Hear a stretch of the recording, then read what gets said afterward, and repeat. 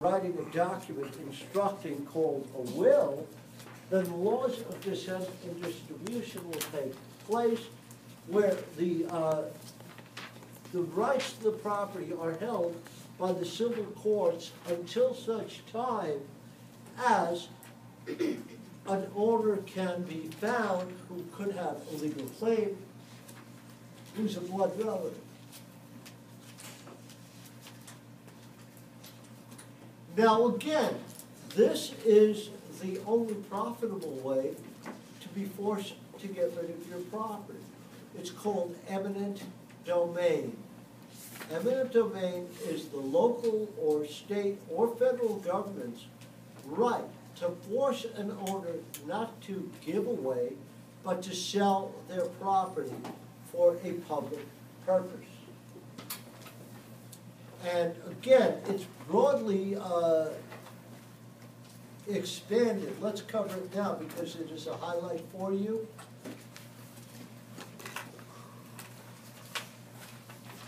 Turn to page 137, the term eminent domain.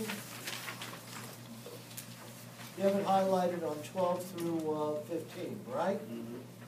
Eminent domain allows local, state, or federal government, and this power may be delegated to railroads, public utilities, and public housing authorities to obtain ownership to private property called what is called a taking. Now, when someone takes you from something from you, they took it and you stuck, right? Well, this type of taking is something very profitable for the party who's forced to sell their property. Because the taking, A, must be for a public purpose. B, the owner cannot be financially harmed in any way by being forced to sell. So there are actually people who look for properties that might be where roads are expanded. Probably the biggest, most profitable eminent domain taking in the United States was when the government, both local, state, federally, had to create the Golden Glades interchange. And the owners were forced to get out of there. To compensate the owners and get it done quickly, what was done was their houses were left intact, lifted off their foundations, and moved to another area, and they were compensated loads of money so they wouldn't hold up things. Now, did they have to sell? The answer is yes. Oh yeah.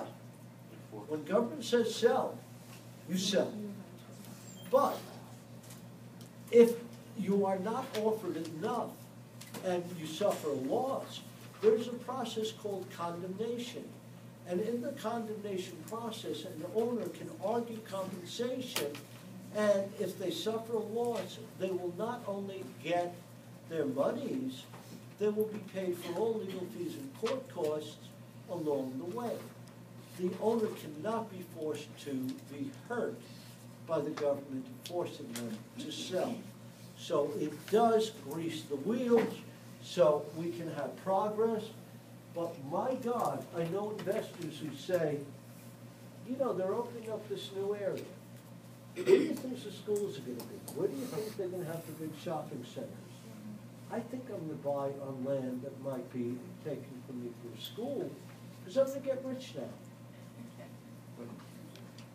Eminent domain is a very profitable enterprise for those who do careful diligence. Yeah, probably the people who do the best are the people in local government, because they know everything that's going to happen. They've seen the master plan, and they're buying all the land that'll have to be forced to sell. They would love to be forced to sell, yeah.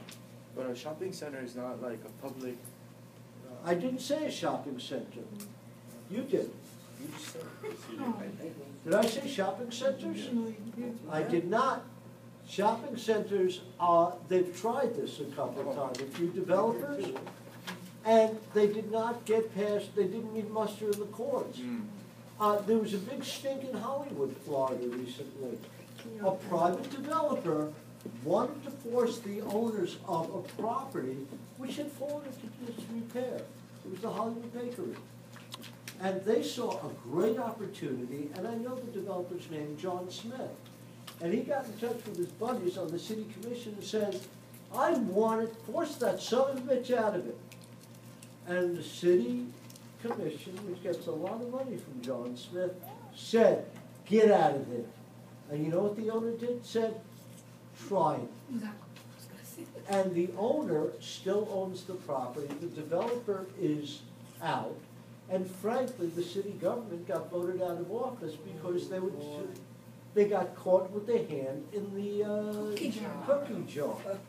Imagine a public official doing that. It's never happened in the United States of America.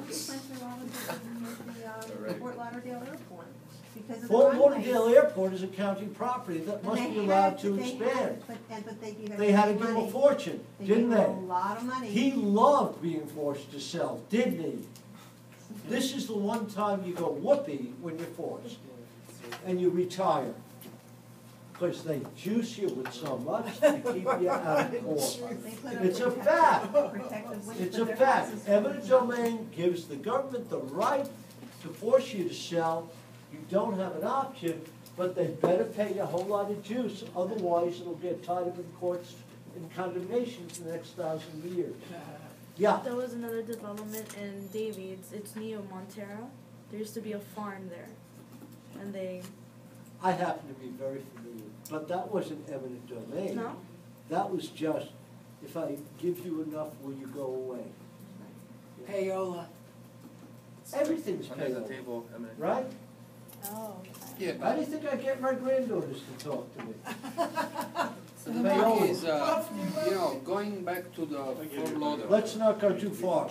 The Fort Lauderdale Airport is a county property. Yeah, but the thing is that, you know, the Let's call Fort Lauderdale Airport a county property, county. and when they needed to expand, the owners had to sell. They were thrilled to death, that's all you need to know. Let's go on with our